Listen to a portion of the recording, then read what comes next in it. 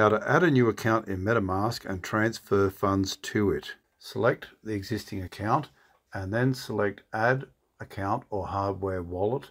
Choose Add New Account and then when done, click Next and then click the Buy Sell icon in the middle of the bottom of your wallet.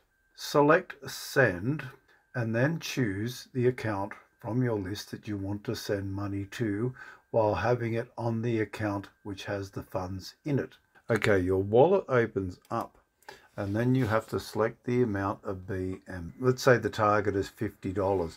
So you're just going to keep trying different numbers till you get close to the range. So 0.09, 0.0, so let's go with 0.09 and then 0.08, 0.85, 0.854, 0.83, 0.837. Just keep fiddling around till you get the exact amount you want to send.